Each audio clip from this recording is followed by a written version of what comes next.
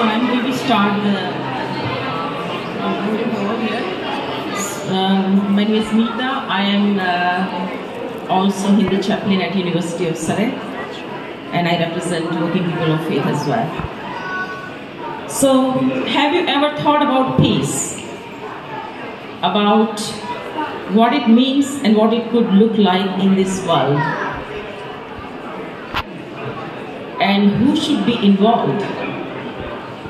In Working People of Faith's 10th Annual International Day of Peace event today, we want you to think about it and to begin to act on it.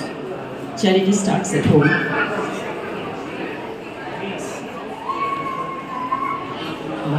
Well, peace is about working together on issues that cause pain and suffering.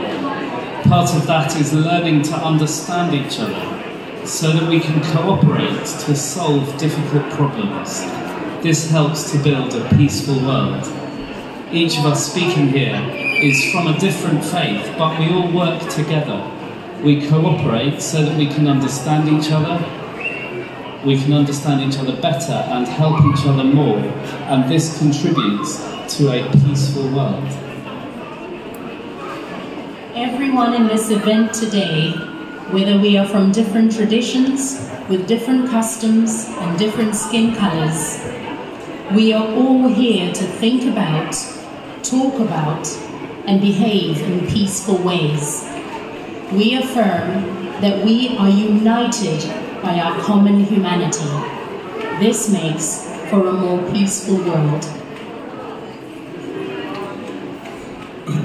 And by helping people in need who are suffering in poverty, fear, persecution, hunger, no matter from wherever they are in the world, whatever they look like, or whatever their faith.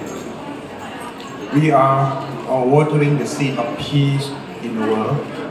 As a symbol of this, in our 10th anniversary event, the children will be taking home their own seed of plant.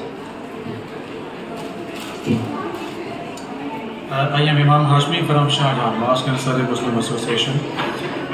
Today we are here to celebrate the work of the children, the future of our planet, who have been writing poems and making posters about how to assist world peace.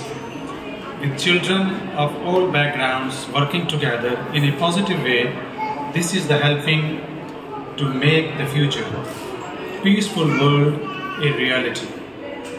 Let us all commit to peace in our own individual and collective ways. Thank you.